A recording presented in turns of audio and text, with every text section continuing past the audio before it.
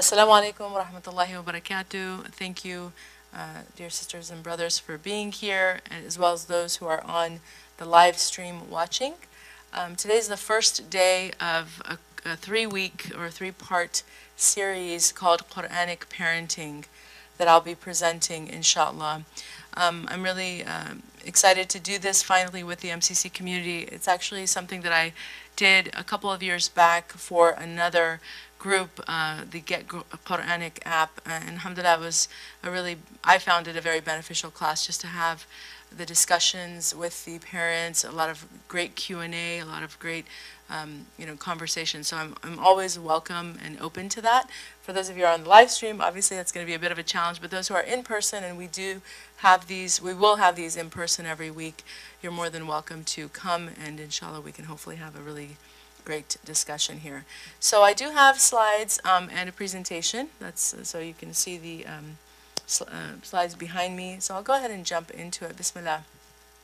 So here's a bit about me for those who don't know me. I'm alhamdulillah a mother. I have two sons, age 13 and 10 now. I've been teaching for a long time. I also offer classes, workshops, alhamdulillah, on a variety of different topics. I do spiritual counseling on a per-need basis. I have a book, alhamdulillah. I also create content. But one of my favorite things to do is actually teach adults and children. So that's why this topic is something that I really enjoy. Anything that has to do with parenting or involves the family and bringing these concepts of like emotional intelligence and other things that I will try to infuse into my presentation. So with that said, the first theme for this, the first session, the theme is intentional parenting. And so I wanted to begin with this because, of course, as Muslims, we always begin everything with the Bismillah, and we're taught that anything that does not have the name of Allah subhanahu wa ta'ala is fruitless, right? There's no barakah in it. So we should always begin everything with the proper intention. And it's interesting that that is something that we are taught, because think of why wouldn't you start something with Basmala? The only scenario that you wouldn't is likely something you shouldn't be doing in the first place, right? So it makes a lot of sense that we should always ask Allah subhanahu wa ta'ala for blessing and guidance when we do anything. And unfortunately, in some of the different things that we do in life, we forget this point. And then we wonder why things don't go well, why things don't go right, because we don't ask Allah subhanahu wa ta'ala for His blessing. And it's so essential to do that. So intentional parenting, let's look first at parenting today, because it is not quite what, it was intended to be, right? In terms of just what we're seeing. Some of the numbers are startling, and this data, there's probably even more updated, data that we can pull from, but this is still something that we should know. Just the fact that a lot of women are coming to parenthood later in their life. The trends that we see in our society and in some of our cultures even to delay, marriage as well as parenting until much later in life. There's, of course, in some cases that's necessity. Some people have no choice. In other cases, it is a choice. It is making the decision to either not, marry for whatever reason, or have children for whatever reason, or to push it until much later in life. So it's just, important to know what the trends are today. And here, in terms of also data with how parenting is experienced once people do have children. So that's delaying parenthood. But now once they have children, you see that, there's a lot of struggles that people are feeling. So women, for example. All right, alhamdulillah. So the point being here that a lot of the attitudes around parenthood that we're seeing reflected in the larger society may have begun to influence us, even if it's subconsciously. So we need to be aware of what's happening, right? And this is why, again, looking at how parenting has changed. We're now in a time where gender roles are completely being redefined. As we know, these conversations are happening all around us, right? Of course, there's economics, and the family goals or objectives have also changed from how they were in the past. Before, people used to marry to preserve, lineage, there were other economic considerations that in the modern world are not as much of a concern. It's a very subjective, personal, relationship between the two individuals as opposed to entire families or villages or tribes that you see in other, traditions or other cultures.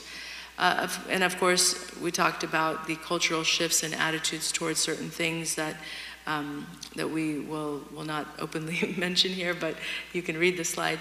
And also about monogamous relationships, the fact that we have a lot of promiscuity in the society around us. All of this is, definitely influencing, unfortunately, some of, the way that people see marriage today. And then, religious affiliation and commitment to values, conservative values, was also a very important part of why people got married. They wanted to have life partners that they could, mold and have a beautiful, relationship with and grow their family, to have continuity of their religion and their practice. So all of these things were more common in the past as opposed to now, where people will even marry outside of their faith, right? So they're open to those types of things as long as they connect well with the person. They're not really looking at how does that play out once you have children, and grandchildren. What is the family going to look like, or what is the faith going to look like? They're not looking at those things.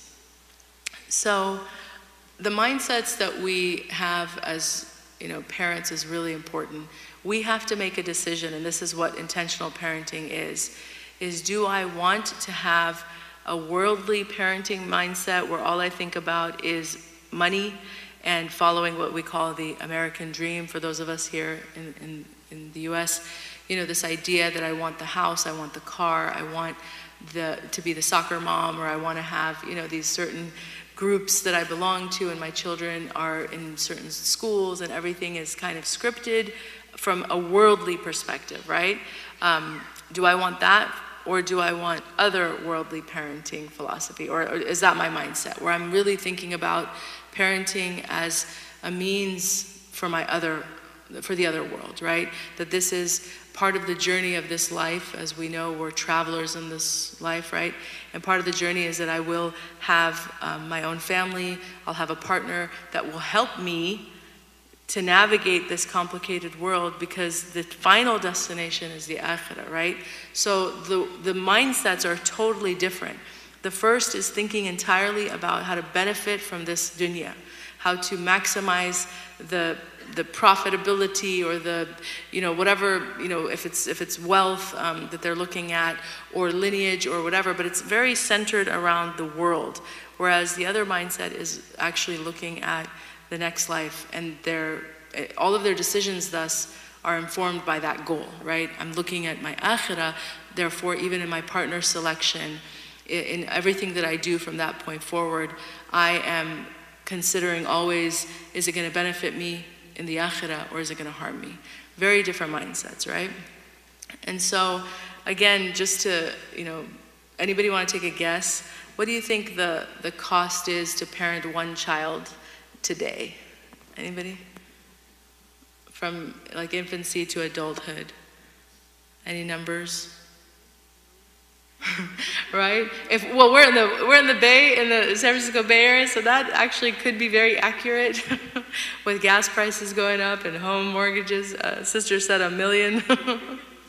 But the average cost is actually $233,000 to raise a child from birth to adulthood. And now you're looking at, that's one child. So imagine multi-sibling or multi-children households, how much the cost adds up. And of course, this is spread over time. It's not one lump sum, but imagine the stress that can induce on a family, right? And this is why we know when you look at divorce, a lot of the reasons for divorce actually does come down to finances, right? This financial stress of maintaining a home wears down the couple, and a lot of times it does have to do with this, all of the different, and if you come from very different philosophies or just attitudes about wealth and money, then it's going to even cause more tension, right? So just really important to know that.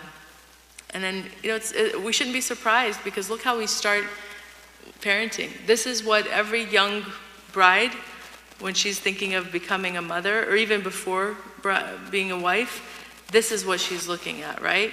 Which is the excitement around the baby. So we get very swept away with all of the, just the celebration of it, which is, of course, it's a beautiful thing. It's to celebrate. But if you forget that you have to now raise a human being, right? It's not just birthday, baby showers and birthday parties and onesies and cute photos for your pregnancy, and it's not just that. You have to actually raise a human being and protect them from all of the craziness of this dunya. Are you up for the task, and what preparation have you made for that, right? Because it requires preparation, and some of us are learning on the job how to be a parent.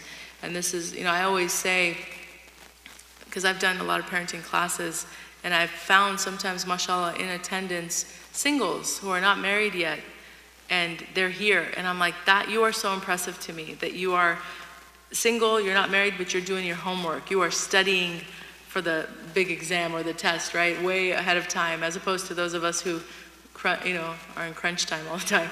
So we should be, as Muslims, preparing our youth for these types of very real experiences. Marriage first, obviously, parenting. We should be having these conversations much earlier, but a lot of times, because we're thrown into these situations sometimes, or we get swept away, we don't have the conversations that we need to be having, and then the stress of it all just, takes over. So here, this is another very important reminder of the intentionality that we have to have around parenting. Parenting is, again, about what? It is about tarbiyah. It is about raising your child to know who Allah subhanahu wa ta'ala is. That is the most important objective of parenting.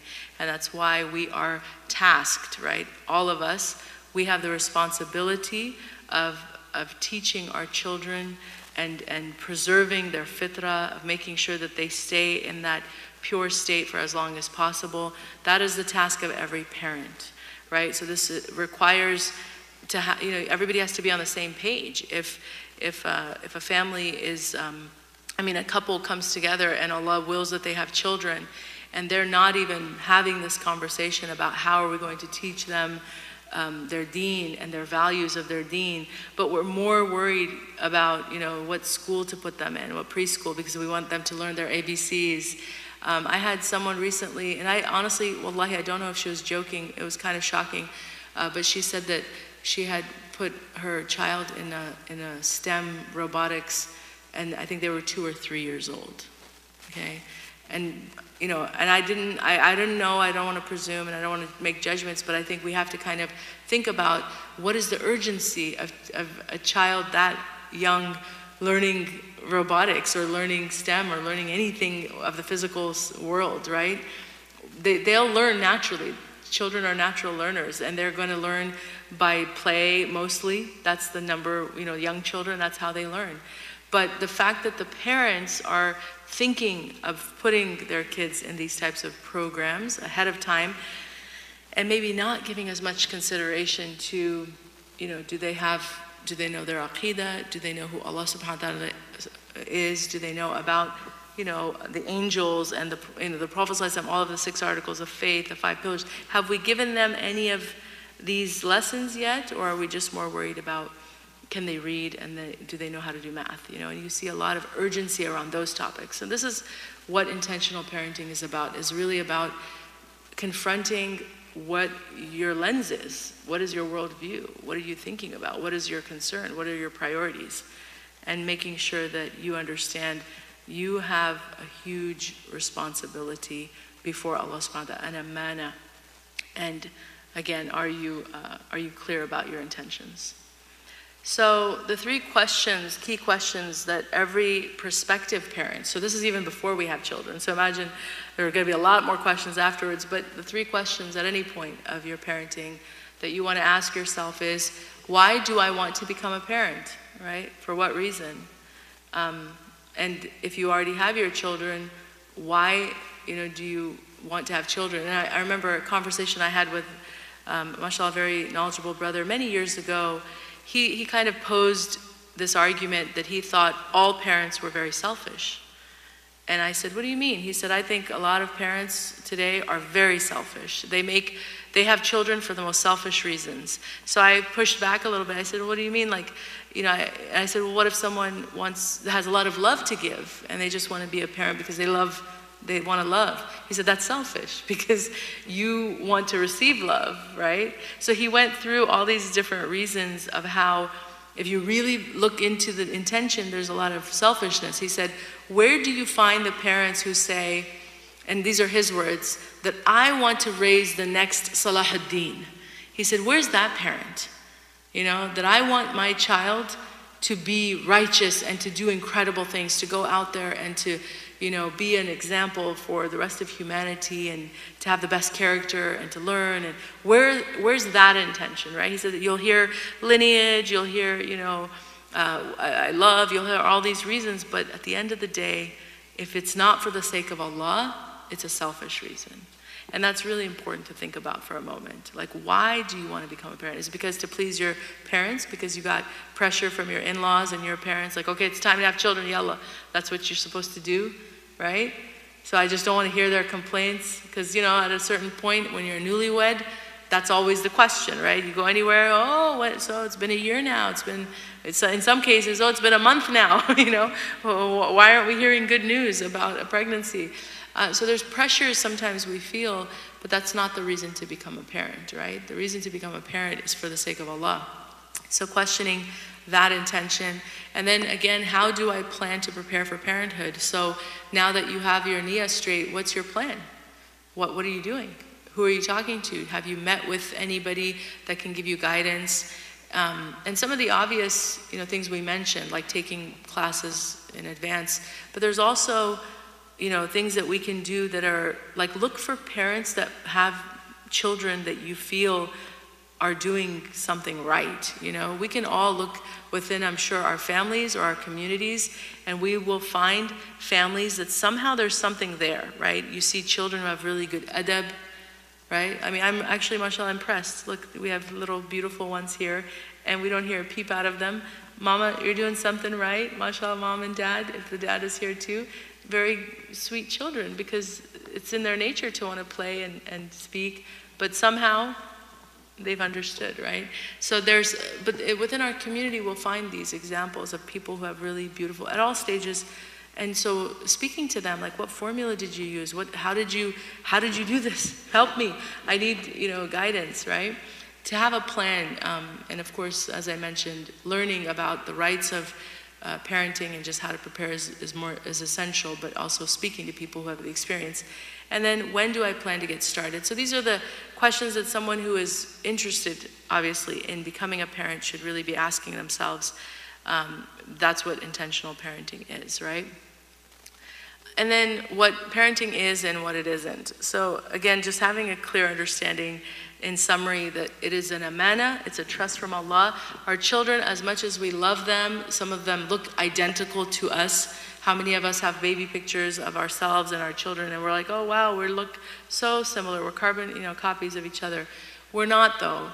They are independent, creations. Allah made them separately, and they are actually souls. And this is an interesting perspective. All the souls were created at the same time, right? In the primordial realm, and we were gathered. So our children's souls and our souls are the same. It's our bodies that differ. So you have to remember that they belong to Allah subhanahu wa ta'ala. They are an amana, right? For us as a trust to preserve and protect, but they do not belong to us. And I think that's really hard to accept, because we're very territorial over our belongings, and our children feel very much like they belong to us. And of course, they are entrusted to us. But at the end of the day, if we don't see that they are the property of Allah, just as we are the property of Allah, just as all of us are the property of Allah, then it can affect our way of treating them, right? Because if you treat, something like it's yours and only yours, you may not take care of it very well. Like right here, I have my phone here, right? And you can see it's pretty used, this case, right? It's old, but maybe I'm not as careful with this as if, here my sister-in-law's here, if she handed me her phone and said, can you watch this for me?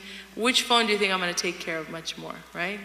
I'm going to be very careful not to scratch, not to drop, not to do anything. But this phone I might drop, but it's okay. You know, it's mine. So when you realize that your child is Allah's, you're not going to treat it like I can do with it or him or her whatever I want. No, you cannot. Because you understand they're not yours, right? Of course, parenting is itself a sunnah. The Prophet ﷺ had children. It's a gift, and it's also a test of our faith. We have to keep that part of it real too. We will be tested through our children. We will be tested through our loved ones. We will be tested with many people that we may come across, or that are in our families, or that we know. And that's just a reality of dunya. All right, so that's what parenting is. What it isn't is what I mentioned earlier, that there's some marital rite of passage. Like, oh, now that you're married, it's time to have children. If you, again, look at it like that, your intentions are off. It's also not something that we do for fun, right? Because, again, we get swept away with just the excitement of it. It's also not a way to exploit oneself or one's family, or to parade one's children or treat them like trophies, clones, minions. So if you see your children like little servants, yeah, go do this for me, go do that for me, and that's all your relationship is with Allah, you are in trouble. They are not your servants. They can serve you.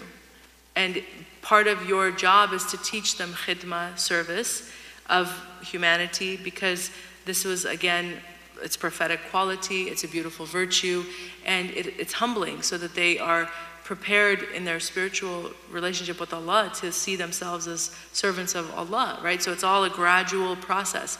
Serve your parents, serve elders, serve people of need, whatever that, of coming here, for example, they have a food pantry, serve people who are in need, serve, be in the service of people. And that is a very spiritual, edifying process, right? So that's how we can teach our children to serve, but not because I said so, because I'm your mom and dad and you better do as I say. That attitude is very different, right? One is tyrannical, right? And it can be abusive, because what happens when the child says, I don't want to, right? If you tell a child to do something and you feel entitled to their service and they say, I don't want to, oftentimes the inner tyrant comes out. And we start threatening. We start really being, a'udhu billah, we can be very harsh. This is all completely, it's wrong on every level, but where does it come from? It comes from the attitude, the wrong lens, right? Because you're looking at your children like they are yours to do whatever you want.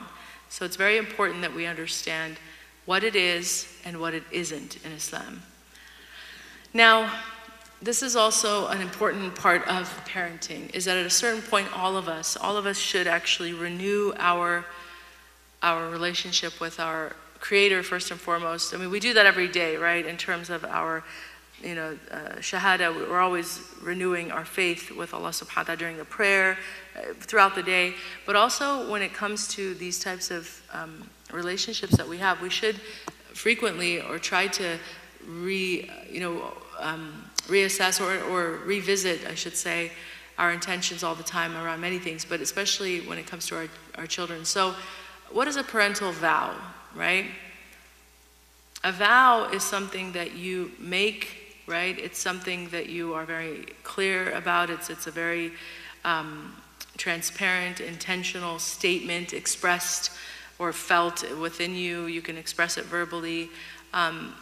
That you're putting forth to Allah subhanahu wa ta'ala, kind of what I mentioned with what that brother had stated, like the parent who really wants great things for their children, and they openly make that dua, make that intention, make it a very clear goal that they want, right? And so now when we talk about Quranic parenting, I wanted to bring some examples of this exact type of a scenario. So one of my favorite stories is the story of Hannah bint Faqud, who is the mother of Maryam alayhi salam, right? Now, before she had Maryam alayhi salam, she really wanted children, but she struggled with infertility. And so she saw a mother bird feeding its chick. And in the moment of witnessing this beautiful, just in nature, she's watching this, she felt so compelled to make this very beautiful dua to Allah subhanahu wa ta'ala to please give her a child. And she made a really earnest, sincere dua that she will pledge, right, whatever Allah gives her for His sake, right? And so here's this verse: "My Lord, indeed I have pledged to you what is in my womb, consecrated for your service, so accept this from me. Indeed you are hearing the knowing." So after she made the dua initially and she found she was pregnant, this is the vow that she made, because she made the dua for bearing a child. He accepted that dua, and now she took her vow and she said, I want to offer you this, this what's in my womb for your service. And then when she, so subhanAllah, again, the story, if you read the story of Maryam alayhi salam, when she was born as a female, and at that time, Hannah was thinking, because when you offer your child for the service of Allah, at that time, it was boys, right? That's what she was thinking. I'm going to have a son, and then, I'll offer it to Allah. But subhanAllah, Allah willed for her to have a daughter, and she was, of course, startled by that, but Allah reassured her. And of course we know the story of Maryam alayhi salam. She's one of the 4 perfect women and who she became, and her incredibly harrowing experience. But who was she? She was dedicated to the worship of Allah subhanahu wa ta'ala. She had her own chambers, right, where she worshipped Allah all by herself, and she actually had miracles happen to her. One of the miracles that she had is because she was known to be so devoted in her practice. She rarely left her chamber, that she would have fruits that were out of season come to her. And Prophet Zakaria, he was left in charge of her, and he would come in and ask her, where did you get this plate of fruits? And she said, from Allah. They were out of season, so it's like if there were winter fruits at the time of summer, summer fruits at the time of winter. And they were gifts that Allah subhanahu wa ta'ala would bring to her, even though she never left the chamber to go get them. So this is who she was, and of course there's so much to learn about her. But the point is, when you make a vow as a parent and you fulfill that vow, right? Like if you want, for example, how many of us have looked at our children and said, Ya Allah, I want to raise a hafidh of Quran. Like, I want my children to all be hafadh. I want them all to have the crown of the hafidh, which is one of the great honors of all the people who memorize the book of Allah, is on the Day of Judgment, Allah will raise them, right, with crowns, so they'll be known. But how many of us think of that before we even have children? Or I want my child to be a great, da'i, or sheikh, or sheikha, or qari, or qariya, or whatever. But like, how many of us have those types of real goals, as opposed to, oftentimes I want them to be what? A doctor, an engineer, a lawyer, make a lot of money, wealth, and we think of the dunya. So a vow in this context is obviously devotion to Allah subhanahu wa ta'ala. It's something where you really want your child to be something great in the sight of Allah subhanahu wa ta'ala. And then, this other beautiful dua I see, so, that Allah subhanahu wa ta'ala protected Maryam alayhi salam from what? And all of her descendants from shaitan. So this is a special gift that she was given, right? And that's part of the vow that her mother made, that she was protected in that way as well. So we have the parental vow, right, which we mentioned, and now we have the other part of being intentional as a parent. So that's the starting point, is we have that proper intention with the vow. Now we have to remember the importance of prayer. Like, continuous dua for our children is such an important aspect of parenting. It's not enough to just, I know when they're babies or when they're small, we worry about their safety, right? We worry about some harm coming to them. We're very protective. You'll see people hanging, you know, little, what do they call them, taweez, right, on their children. They'll do all these things. I know people who would put like their boy, like infants in you know, girl clothes because they were so cute, and everybody always thought it was a girl anyway, so they wanted to protect the boy from ayn and nazar, so they would just dress it as a girl if they were going in public. Or put like, you know, black, I know someone who told me that that's what their mother did. They would put like black dots with their eyeliner all over the face to kind of make the child not look as cute, you know. So naturally we think of protection for our children when they're small, but as they grow into adolescence and teen years, you feel there's this, this part of the relationship seems to change. You know, parents don't really think about this as much because it's almost like you've handed off. I taught them how to pray. So now, you know, they can do it on their own. And yes, we may, in our general dua, Allah protect my family, say that. But doing protective duas for your children is really important. So at nighttime, for example, when they're asleep, it's really important to continue that tradition, you know, that you as their parent, their guardian, their one that is responsible for their protection, that's one of your roles as a parent, as I'm going to make active dua seeking protection every single night, because we just don't know what, you know, where the harms come from. This world is designed with, you know, unpredictability. There's just a lot of unpredictability. And so if you are taking your relationship with your children, you know, as we're describing it as this great trust, and also that you're responsible for protecting them, then you'll find a means to constantly seek out ways to protect them. So yes, making those duas at night, but also having a culture in the household where you are doing protective duas together. So we had earlier a dhikr here, alhamdulillah, and I don't know how many of you are familiar with a wird, right? So this is a copy of Imam al-Haddad's Al-Ratib al-Shahr, which is one, it's just a formula of protective duas from the Sunnah, Quran and Sunnah, that Imam al-Haddad put together for us to practice as, you know, Muslims, to seek protection. So there are awrad, which is these types of formula prayers specifically for protection from harm, that all families should be doing, right? We should all be doing them, because there's a lot of, again, they're coming from every direction, right? And there's a lot of wolves in sheep's clothing in this day and age. A lot of people who seem to, you know, be friendly and want, you know, to you know, they're very nice and they have, you know, a lot of offerings for young children, but their agenda is to destroy children. They want to defile children. And Allah will make them obvious, but we have to not be so naive to think that, you know, everybody is just so nice. No, there are a lot of people in different areas who don't want the best for our children. They want, you know, to basically promote their own agendas through our children. And so we have to really protect our children. And the best way to do that, of course, is to teach them and to help them navigate these different things, but also to make dua, right?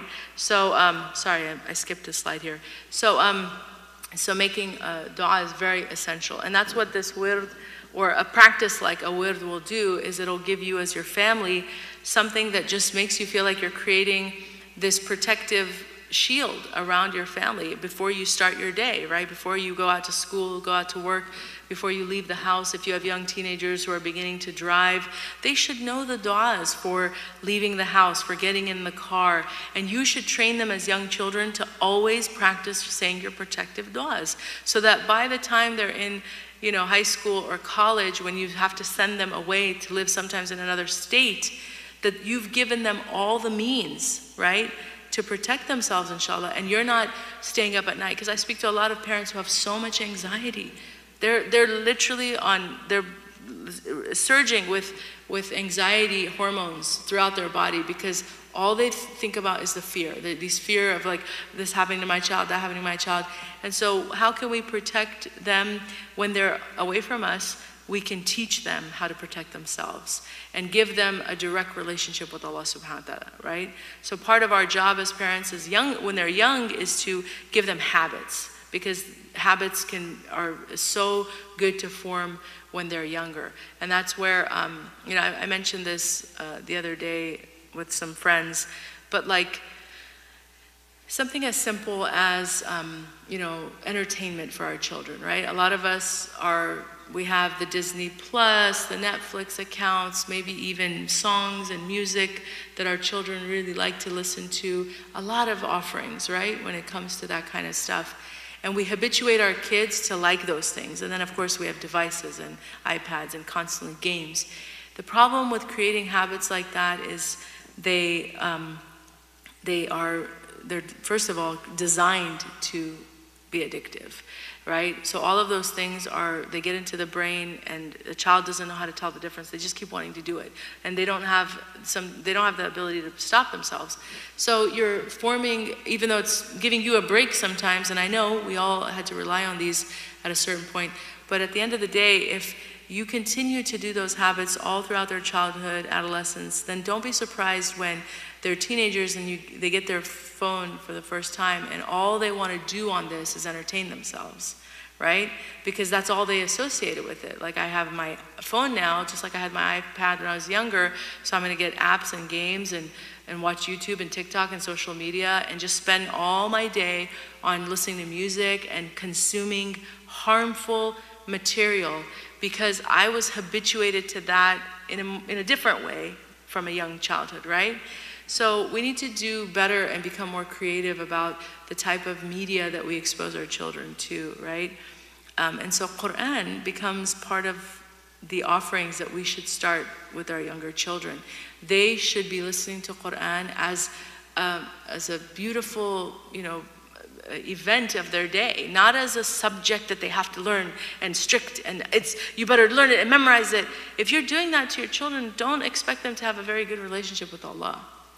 You know, don't expect them to have, like they'll ever want to go to the masjid and learn, or they ever want to listen to the Quran. If it becomes this harsh thing that you use to control their behavior, because you want them to memorize and you're just worried about, again, having maybe your sister-in-law's child when the child was 7 and now it's a competition. Don't do that. Your children, they're yours, and you have to really not worry about competition with these things. It's very toxic, and this is all shaitan. So don't do things like that, because I've seen it as someone who used to teach Quran to young children. I've found it very troubling, the attitude that a lot of parents had with, you know, their children's progress. It was very much about how much are they memorizing, how, you know, like it's numbers to them. And it wasn't about planting a seed of real love and connection with Allah subhanahu wa ta'ala's book. So you have to change your attitude about all of these things, but specifically with the book of Allah subhanahu wa ta'ala. Because if you can teach them to have a really strong relationship with the book of Allah and enjoy it, then you can also teach them all of those du'as, and they start to, again, have a bond where you are not really in the picture anymore directly with them. And that's the goal, right? In the beginning, we're hand-holding until we get them to a place where we can let them go on their own. Because that's what they're going to do anyway. They're going to have to traverse the dunya alone. We're not always going to be around. And so if we don't teach them how to do that, but with Allah subhanahu wa ta'ala to protect them and always be with them, and that they know that they go to Allah, right? When they're having anxiety, oh, there's a dua for that. Oh, I'm sad, I can read, you know, this particular surah, because this reciter from my childhood, I remembered every time I felt sad, I had this beautiful playlist that my mom put together for me, my dad put together for me, and as soon as I heard that reciter, right, I felt inspired. And if you don't know, I should mention it here, just yesterday, there was an app that was released by a very close friend of mine. She's also a teacher here in the Bay Area. Her name is Ustada Maryam Amir Ibrahimi. Please make dua for her. She put together an app on iOS and on Android, Google, called Qariah, Qariah. This is an incredible app. Why? Because it's the first app of its kind to feature all female reciters from around the world. So moms with little girls, you have to show your little girls the power of the female reciter. Because in the West, we don't really have these it's not very common here, but if you go to other parts of the world, there are female huffaz, female, qariyas they win championships. They're in competitions, and if you hear them, their voices are incredible, powerful. So they're really very inspiring. But we should create that content for our children, right? So that they know that from a young age, I don't need to go and turn on Netflix when I'm bored or Disney Plus because I'm bored. No, I can do something that is beneficial to me.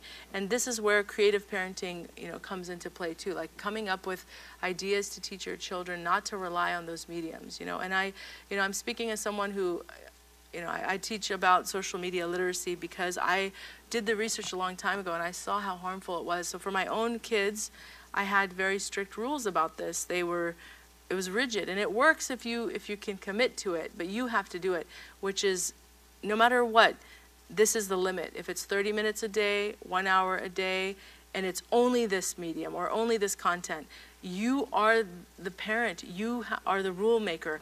They are subject to what your rules are. But if you give in and you cave because you're tired and you think, oh, it's okay, you're going to create habits that will spiral, and then they become very difficult to maintain because the child knows now, right, that you give it to them once.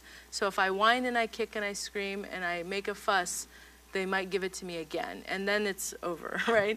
So you have to draw a line, and if you're fixed and say, this is it, that's it, no more, and then give them alternatives, of course, like this is something else we can do, you will see that effective parenting come through for you, because you're breaking these habits that a lot of our kids now they can't break from. They're addicted to these mediums, and so it's just something to consider. But the reason I brought all that up is because the dua of the parent is so important, but we need to also teach our children to make dua for themselves.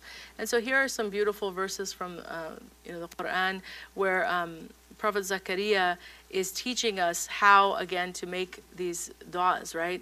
My Lord, grant me from yourself a good offspring. Indeed, you are the hearer of supplication. So that's before you have children, really seeking, again, the best of offspring. And indeed, I fear the successors after me, and my wife has been barren, so give me from yourself an heir. So again, relying, on Allah subhanahu wa ta'ala and really looking at that you are constantly, in need of Him. It's so important that we realize that, because we kind of sometimes think that these things are automatic. Oh, I'm just going to try to have a child and I have it. But it's all from Allah, and if you make your intention connected to His pleasure, then inshallah, He'll give you tawfiq through that child, right? And so but all of these, verses are to remind us to make intentional du'as and continue to make dua for our children, right? Who will inherit me and inherit from the family of Jacob, and make him, my Lord, pleasing to you. So important that we constantly ask Allah subhanahu wa ta'ala to make our children pleasing to Him. Not pleasing to us, not pleasing to our in-laws and our parents and the family and the community. That's where the trophy child comes. But that they truly are pleasing to Allah subhanahu wa ta'ala, right? That Allah loves them because they're good children, they have good akhlaq, good tarbiyah, and of course all children are pure and beautiful, but that they continue that, right, even into adulthood. And that's the power of the dua of the parent. And then another really important aspect of intentional parenting is self-reflection, right? That successful parents understand the importance of having high expectations, working hard for them, but also knowing that outcomes are not up to them. So we should always have high expectations with our children. That's very good to have, high himma, right? So always want success from them. Always put them on the path of success and work towards those goals. It shouldn't just be like lip service.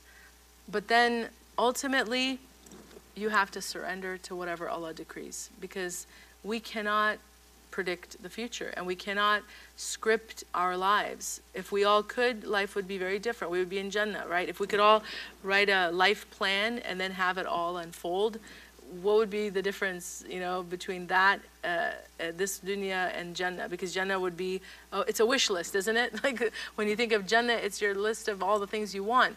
So this dunya we don't have that type of control. And so it's really important to remember that outcomes are by Allah subhanahu wa ta'ala, right? And here are some relevant verses for us to think about that. So again, asking for virtue or really having high expectations, holding ourselves to account, but then ultimately surrendering to Allah subhanahu wa ta'ala's decree. So in chapter 25, verse 74, and those who say, our Lord, grant us from among our wives and offspring comfort to our eyes and make us an example for the righteous. So this is, again, really important to come back to high, intentions, high, virtues and goals in terms of what you want for your children, to make us an example for the righteous. And then chapter 46, verse 15, and we have enjoined upon man to his parents good treatment, right? His mother carried him with hardship and gave birth to him with hardship, and his gestation and weaning period is 30 months. And then you go down further. My Lord, enable me to be grateful for your favor, which you have bestowed upon me and upon my parents. This is, of course, the dua of the child for the parents. Indeed, I have repented to you. So recognizing your own shortcomings, being very, holding yourself to account is so important as a parent. You try your best. You want to be grateful, but you're also going to make mistakes. And that's why tawbah is so important. And then the final verse here. So in Allah, let the believers put their trust. Surrendering to the will of Allah is so essential, because there's going to be things that we just don't expect. We just had earlier a sister here with us who mentioned the loss of a child, which of course is the most devastating of all tribulations that a person can experience. But that is a reality that a lot of people deal with everywhere and every day. This happens, and so people's faith are put to the test in this way, and that's the design of the dunya. But you have to just know that there's wisdoms that we will not understand, and there's answers to questions that we will not receive in this dunya. But the believer has such a strong yaqeen and conviction in their Lord that they don't question beyond, that the fact that Allah decreed it is enough. But having that attitude before problems or tribulations arise will help you to cope when they do. So when you are prepared, that's why we remember death. That's why we remember to have perspective about, the temporality of this life, is because if you're thinking on those terms regularly, then when life hits you with something hard, your heart is much more prepared, as opposed to those who are lost in the dream, right, of this world, because this is like a dream state. For those who are not awake, like really awake, the dunya is a dream state, because it's full of illusion, full of false promises, false hopes, right? There are a lot of people who just invest their entire existence into chasing the dunya, but then subhanAllah, Allah can take it away like that, right? And so that's where we have to remember that chasing the dunya and being caught up in anything that takes us from Allah subhanahu wa ta'ala is a major delusion that so many of us can find ourselves in. And the best way to break out of that is to remember the seriousness, the gravity of existence, of life, of death, of all of these things. And at the end of the day, it's all temporal, and we just have to put our trust in Allah, right? So the summary for today's theme is that we have to have a single mindset. We can't be of two minds when we come to parenting. I can't be chasing the dunya and want the other life. I have to make a decision. Which one's more priority? If you live for the akhirah, then the beautiful thing about the obvious answer here, which is living for the other life, is that when you choose Allah subhanahu wa ta'ala and choose the other life, Allah will facilitate for you this dunya, right? He'll make things easier for you. But if you choose the dunya and start to pursue all of those worldly things, then you will actually have a lot of hardship. It's because you're not making the right decision. And so it's kind of like you're working against yourself when you pick the dunya, even though it feels like you're working for yourself, right? If you're worried about money and you're worried about status and power and all these things that people throw themselves into, you actually end up harming yourself, even though it feels like you're working towards a goal, because this world is temporary. It's going to be over, but the next world is everlasting. So obvious choice there. And then to purify and renew your intentions, really important at every stage of your parenting. Why are you a parent? What am I doing? Why am I doing this? And how do I see my children? Are they just property of mine? I just see them as my property and I can say and do whatever I like? Or do I genuinely believe that they are the property of Allah subhanahu wa ta'ala, and I have them for a temporary time, and I don't even know how long I have them for, and I better make sure I take care of this property and give it back better than how it was given to me, right? That's the challenge, giving it returning to Allah subhanahu wa ta'ala His property in the best state, right? Establishing your vows. What are your vows as a parent, right? Really important that we have vows. Like what do you want to, why do you want to be a parent, and what do you hope to have your children become, or how do you see them in the future? What is your dream or goal for them, right? And then make sure you're making du'as regularly. It has to be every single day. I can't imagine that a parent would go to sleep at night without making a true, du'a for their children. We should really think about that. Like if I am spending my nights watching my favorite shows and falling asleep at the TV, and I don't even think about this, then this is why we're kind of in the state that we're in, is we've abandoned these very clear, obvious practices of our deen that we're always taught to constantly make dua, ask Allah for guidance. You're worried about your children. Like I have parents all the time who come to me and worried. I'm so worried about my kids. Is their iman, they go to this school, they go to that school, and their friends are like this. I don't know if their faith is weak, their faith is this. And then when you ask them, so do you, how often do you get up for tahajjud? Oh, it's so hard, I'm so tired. Get up. Get up, make it a priority. If you're going through a trial with your children, wake up in that sacred time that we know is, du'a's mustajab. Allah's seeking out who's got prayers so that I can answer them. And you're gonna, pick up the phone and call people and complain about your children, but you don't go to the one who can actually change their state. So we have to be better and realize we have means. Allah has given us the means to find solutions, but we're looking always in the world, for means. Picking up this guidance counselor, this sheikh, this person. What about Allah? He's the one who can flip your child's heart. You got to go to Him first. And then, yes, you can figure out other people. But if you're not doing that part, there's a problem, right? So the parental prayer and the weight of the prayer of the parent, we have to know it. And remember to hold yourself accountable. If you hold up yourself a mirror every day, which is what the process of muhasabah is, right? Muhasabah is taking yourself into account. So every day before you go to sleep, the best part really, you could do it even in bed when you're laying there before you're dreaming, is to just think about, what did I do today that was a low point for me as a parent? Did I yell at my child? Was I disrespectful? Did I teach them to lie? Sometimes we teach our children very bad habits because we're doing them and they're modeling us. And if you did that, it's okay. Make istighfar, ask Allah, forgive me, I need to do better. But renew your intentions. If you're not even doing that accountability, then you're not aware of yourself, and the cycles repeat, habits get formed, your children learn from you, and then you find yourself, in crisis mode.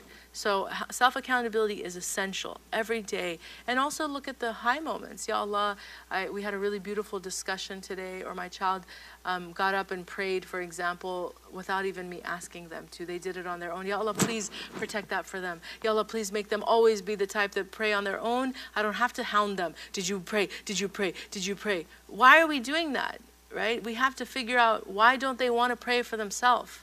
Instead of just being that nagging voice that bothers them, and then they feel like, I don't want to ever pray as soon as I leave this house.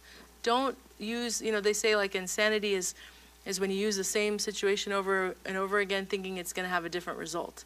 So you have to know as a parent that at a certain point, if something isn't working for your child, you have to have a different strategy. And that's why it's important to know your children, right? And really pay attention to their temperaments. You can have 3, 4, 5 children in one household, all completely different personality types. But if you have a one-size-fits-all model parenting, you're not going to be very effective. But if you see your children, right? Like our teachers talked about, subhanAllah, something called, the nazar, the eye of the parent. It's a very powerful, potent look that the mother especially has. And I'm speaking, mostly to the sisters here, but, the mother has a lot of power in the way that we validate our children, right? So if we give our children that I see you, I value you, I respect you, I love you, you matter, right? I take your opinion into consideration. I'm not just talking down to you because I think you're just this annoying child that I have to be quiet all the time. Astaghfirullah. If you disrespect your children that way, don't be surprised when you're 60, 70 years old and you're in need of their care and they're talking down to you the same way. It's going to come back, right? But if you honor your children and you respect them, you listen to them. Yes, you know, my kids know when I'm working, if they come in, it's a rule, you know, I have to, if I'm on the phone, I have to put it away. If they will ask for a hug, no matter what I'm doing, all right, it's hug time. I can't, that's it. And they will, they'll guilt me. And I told them, do that. If I am ever so engrossed in my phone or work that I can't stop to hug my child, you should tell me so that I feel, oh, astaghfirullah, I'm sorry. But they do it. You know, and now, alhamdulillah, we have that established relationship where they know that is a need for them. They'll come in, and I'm sure you have little ones here, you know they need affection. But if we're too busy cooking, if we're too busy on the phone, if we're too busy doing our own stuff and we shoo them away and dismiss them, what we're telling them is, you're not as important to me as all this stuff. And yes, there's, you know, balance. I'm not saying you have to completely sit there all day and stare at their face, you know, but make sure your children never question that they're not important to you. If they feel you let them walk away from you feeling that someone else or something else is important above them when they're young, it's really going to affect their confidence, right? And their overall, there's a lot of things that can happen with that, because you see all these kids who have deep insecurities, and it comes from the home environment a lot of times because they didn't get the parental love and affection that they needed. So when they're young, it's so essential that we see our children. And then watch what happens, because when they feel seen as they're young, adolescents, and then they go into adulthood, you will feel seen as well. They'll speak to you with respect. They'll listen to you. They'll come to you when they have problems, because you've created an environment of trust, of love. But it starts with us, right? So there's all these things that we have to do as parents to remind ourselves of these things. But holding ourselves accountable is the way to get there. If you don't hold yourself accountable, then you just think you're doing the best job and it's good enough. And it's never good enough. We always want to be better. Work hard, and then, of course, letting go of outcomes, alhamdulillah. So this was the summary of the theme for today. If there are any questions, I'm happy to stick around for a little bit longer. Any questions? Oh yeah, there's a mic, inshallah. Alhamdulillah. That's good. Oh, wayaki. Well, thank you. Jazakallah khairan for coming. MashaAllah. I really, you know, we kind of, because it's the first time we're opening up post-COVID, we didn't know what to expect. But I said, let's try. There might be people who want to come. And mashallah, your children are so beautiful. May Allah protect and preserve all of them. I don't think I've ever attended a session with this many children and not had a peep out of them. That is like amazing. Mashallah, mashallah, tabarakallah. And not to say that I would have a problem with that, but it's just, there's something clearly that that you're doing right. Continue. Alhamdulillah. Yes. Oh, yes, absolutely. So this wird that I mentioned, if you do a search right now, I'll give you the link, okay? If you have your phone out, let me actually see if I can display it here. Maybe I can do that, because for those who are here, let me see. Yes, it's muwassala.org. So this is, and they have, sorry, you know what? Let me do the actual PDF search. PDF. Words. So there's two different oh, sorry. Of course it's going to do this. So 1 second.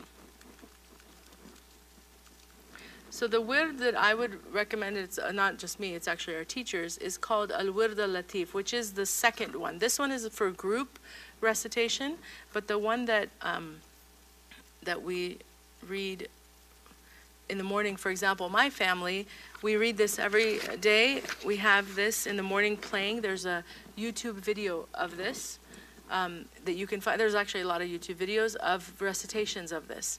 This is a free PDF, so you can print it at home if you go to this website, which is Muwassala, Muwasala. But the easiest thing to do is just do Al-Wird Al-Latif. Take a screenshot of it or a picture of it and do a PDF search of that. Just do PDF, the title.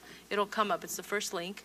And then go to YouTube and also search Al-Wird Al-Latif, and you'll hear the 18-minute one is the proper duration. Some of them are shorter, like 11. Do 18 minutes. Very easy when you're cooking breakfast, you're getting the kids ready if they go to school. Have it playing if you have a Bluetooth speaker, or just play it. And it's, inshallah, after time, you'll find that they've memorized it, because if they're younger, they'll memorize. It's a really beautiful thing that happens with the brain, is you could just passively memorize. So inshallah, but do this every single day for yourself, your family. May Allah protect us all, protect our homes, inshallah. But alhamdulillah. Wa iyaki. Alhamdulillah. Any other questions? Alhamdulillah. Wa iyakum. Thank you. Barakallahu feekum for attending, mashallah. Alhamdulillah. You know, it's really important that we have, you know, these, I mean, we come back to our community and have these types of gatherings together, because we're all in the same boat, you know, whether our children are older or younger, we all need each other, we need these reminders. So I'm really grateful to MCC. Please make dua for everyone at MCC for facilitating, and all of you for being here. Thank you. Alhamdulillah. We'll see you inshallah next week, so I'll close out in dua. بسم الله الرحمن الرحيم والعصر إن الإنسان لفي خسر إلا الذين آمنوا وعملوا الصالحات وتواصوا بالحق وتواصوا بالصبر سبحانك اللهم وبحمدك أشهد أن لا إله إلا أنت نستغفرك ونتوب إليك اللهم صل وسلم وبارك على سيدنا ومولانا وحبيبنا محمد صلى الله عليه وسلم وعلى آله وصحبه وسلم تسليما كثيرا سبحان ربك رب العزة عما يصفون وسلام على المرسلين والحمد لله رب العالمين. الحمد لله. Jazakumullah khairan again, everyone. Thank you so much, inshallah. We'll see you next week. Assalamu alaikum.